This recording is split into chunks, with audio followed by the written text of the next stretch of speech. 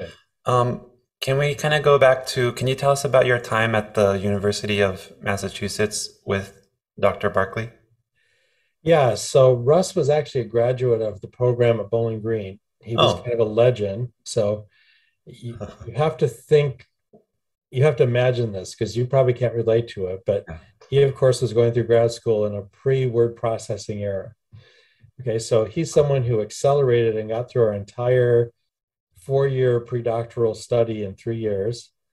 And then he also um, did dissertation on ADHD with some of the toughest professors at the university. hmm. And he had this reputation. So he would um, be given revisions or comments from his committee on his manuscript. He would rewrite the entire thing that night and type it by a manual typewriter, have copies, and have it to their desk the next day. Wow. And he got his dissertation done like in lightning speed.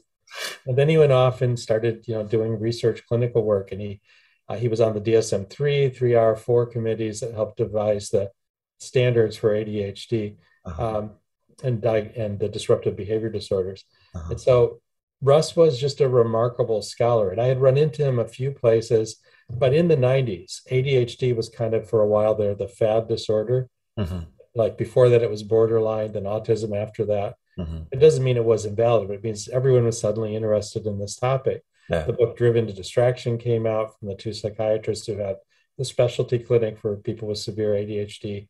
Um, this was a hot topic. And in the military, we were getting folks coming and saying, I think I have ADHD, please assess me.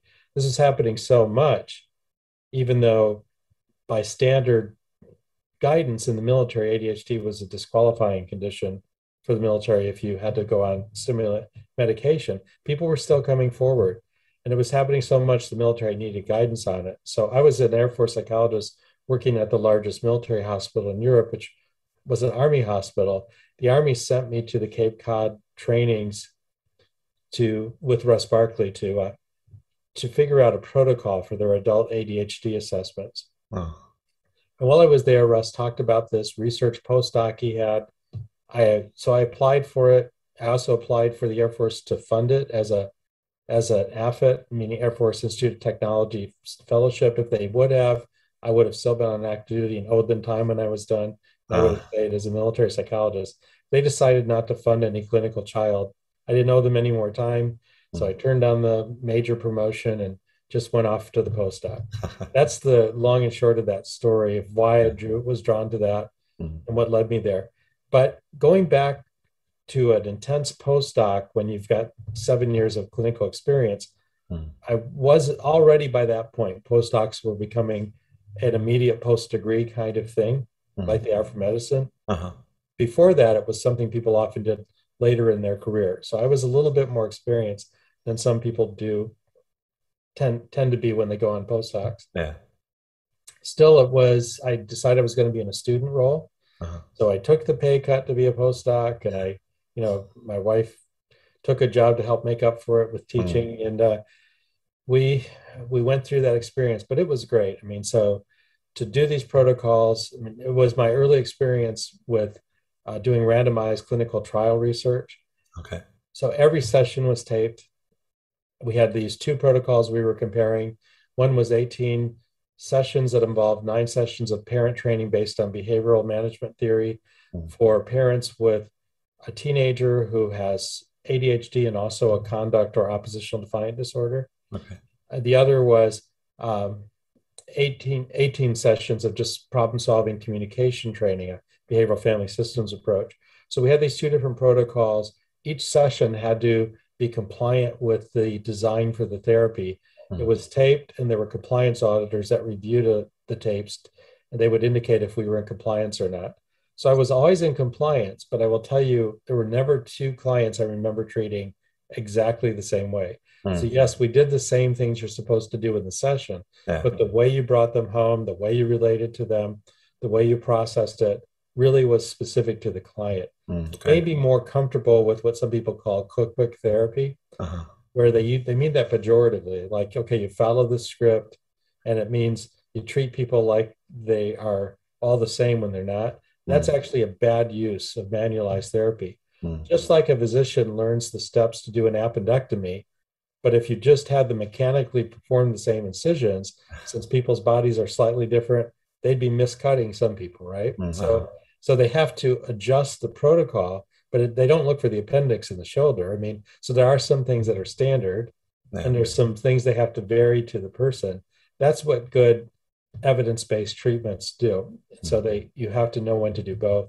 And that was really a great experience. Also, because we were the primary research clinic for ADHD, we had folks come out to consult with us.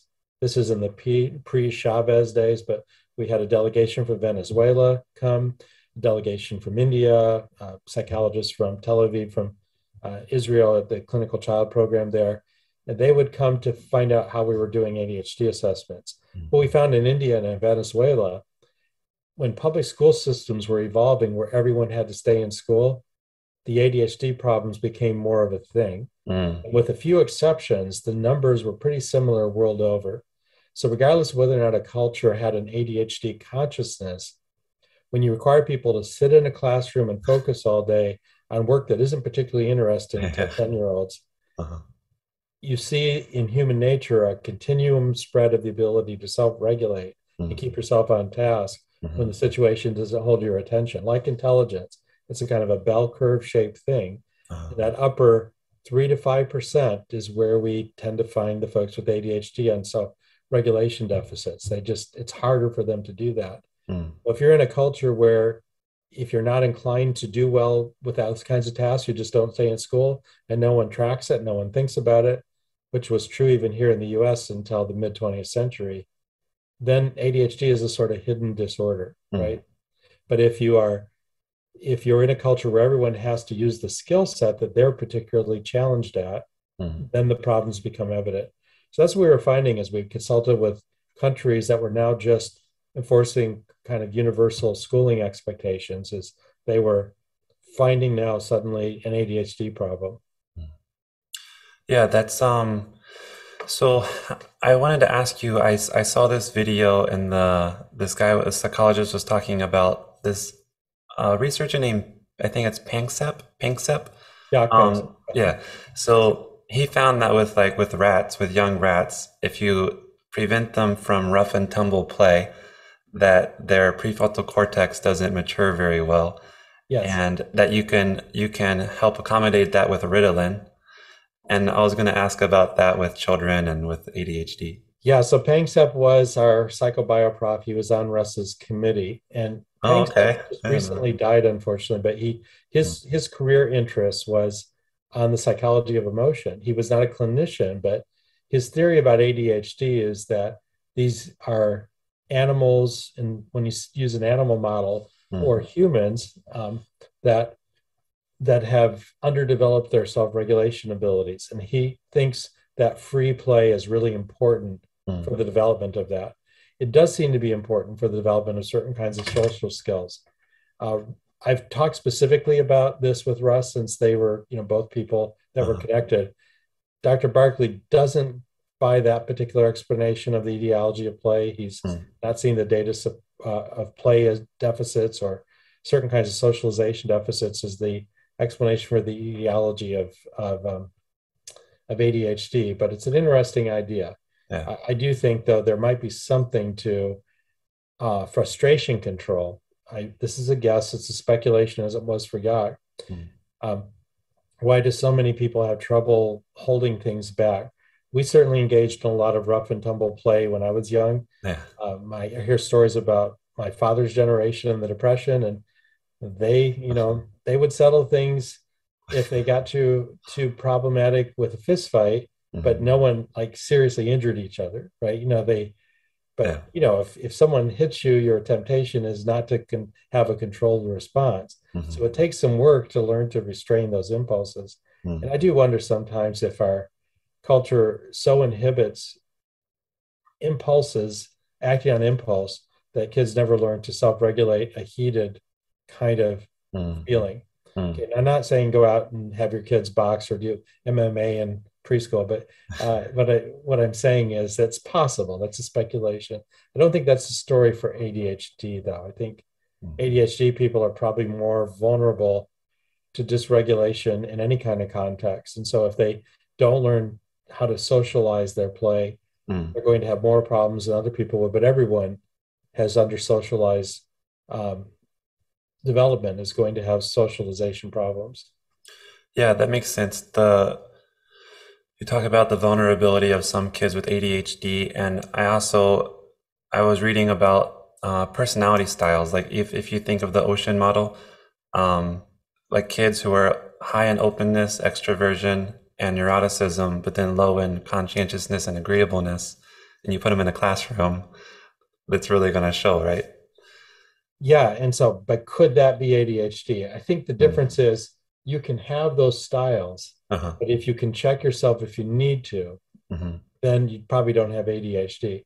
So the Okay. person with ADHD, regardless of their personality style, has less difficulty restraining themselves. They're more Mm. vulnerable to situational control. I And see. so another thing we often heard parents say to us is you say that this is an attention deficit disorder, but if they're playing their video game, I can have a nuclear bomb go off behind their head and they don't flinch.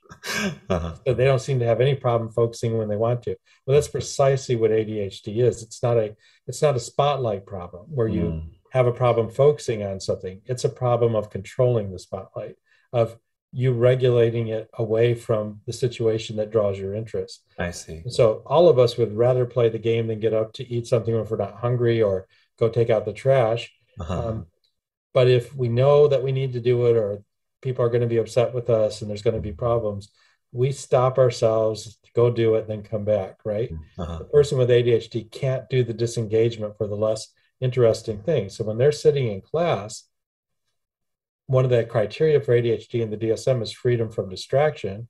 They're Mm. easily distracted, right? Uh-huh. It's easy for them to go on rabbit trails because, like that dog, that goes after squirrels, Yeah. it's anything more interesting and they're off on a tangent. Mm. And all of us feel like doing that. I Yeah. mean, so probably more than one or two of us have sat through long, boring sermons where we'd rather be thinking about anything else. But if we feel like God may still want to teach us something through the boring sermon, we try to stay focused and put some extra mental effort into thinking about how it might apply, Mm. right? We do the work, Uh-huh. but it's still hard. Well, Mm. that difficulty you've had with a boring class or a sermon, that's the way the ADHD person feels most of the time. Mm. That's an important distinguish. That makes sense. That's helpful for the way I understand it. I also this was kind of shocking for me when I first read it, and I don't know much about it, but with like Adderall, I know it's illegal in places like maybe I think the UK and some places in Asia like Japan, um, because of the amphetamines. Yeah. Do you know much about Adderall or amphetamines and the Well, there's different stimulants that are used for ADHD, and some are, the ones that are safest uh, are are typically prescribed for this condition. mm, But we've been using stimulants to improve self-regulation and alertness for a long time. Pilots in World War II were given stimulants on those long flights across the Atlantic. And one of the early myths that you sometimes still hear pediatrician's voice is that stimulants will interfere with your ability to be focused unless you have ADHD. That's not the case. Stimulants help unless you get too much, right? It helps everyone stay focused. It helps improve our alertness. But with people with ADHD, they have such a deficit in this area that they need stimulants to self-regulate so they have normal or closer to normal self-regulation abilities. And in fact, that's the only thing that really alters the direct attention itself. Everything else is prosthetic. So you help the child pay more attention by increasing how interesting the class is. You mm, increase feedback to keep them on task. You have a prosthetic environment that compensates for it. You can get normal range performance if someone's mild to moderate with good behavioral control in the environment. But if you want to see them self-regulate, the medication's the only thing that does that. mm, You can teach someone in neurofeedback and other kinds of training, attention control training techniques to stay focused while you're teaching them that. And what the research shows is that then when they go ahead into the future, even though they can repeat that focus skill if you ask them to again in a similar sort of training condition. When they go ahead in the future, it's all lost. They know how to do it, but they Mm, just don't do it. So it's not a skill deficit, it is a self-regulation deficit. mm, Okay, so let's come back to this idea that stimulant use is somehow drug use. So the illicit use of these kinds of products is a problem all over the place. mm, People crushing Adderall and snorting it, that sort of thing. But what we find with a truly ADHD population is if you effectively medicate them, the chance of comorbid drug addiction or abuse is reduced, it doesn't increase. interesting. So some people in the substance abuse field would see people with ADHD that were using medications to self-medicate ineffectively, and they would think, well, we have to get them off all medicines. We can't put them on any kind of stimulant because that would, feed the drug addiction. But Uh-huh. what the research shows is just the opposite, that Interesting. effective medication of ADHD reduces the likelihood of substance abuse. Mm, I'm not saying there couldn't be individual cases. This yeah. goes back to our discussion earlier. We have Mm, to make different decisions, but as a rule, it doesn't seem to be a gateway for substance abuse in mm, people that have ADHD. Now, can people abuse it? So, college students taking Adderall just to do performance enhancement that don't have ADHD, sure, that happens. But mm, I mean, the fact that some people abuse medications doesn't mean they shouldn't be used for what yeah. they're designed and better attended for, right? Uh-huh. Mhm. And so if the medication helps you to self-regulate, is that something that someone with ADHD will have to take throughout the course of their lifetime, or does it seem to? So that's a good question. I think it depends on severity and it depends on demands in the Mm, environment. So there are certain situations, if someone doesn't have severe ADHD, mm, where where they may not be particularly taxed in these skills. mm, Say 1 year you have a really, really interesting, fascinating teacher, your classmates all are focused and helping you stay engaged, mm, and someone with mild to moderate ADHD seems to do okay without any medication. Then the next year, they have a boring teacher, they have classmates that are a problem, they don't like the subject matter, mm, and suddenly now they have ADHD. I often have parents come and say, it must be the teacher. Well, they're right in a way, but the other students are still succeeding okay with this boring teacher. uh-huh. Okay, but so what's going on with that? Well, it's because they're more vulnerable to the environment.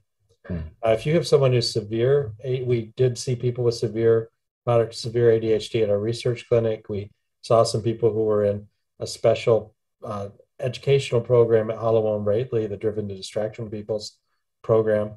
mm, When you have more severe ADHD, um, you can do all the right behavioral things, and there's still going to be a problem. mm. So that's just the nature of the disorder. But you do what you can. Hopefully, you'll make it at least a little bit less of a problem.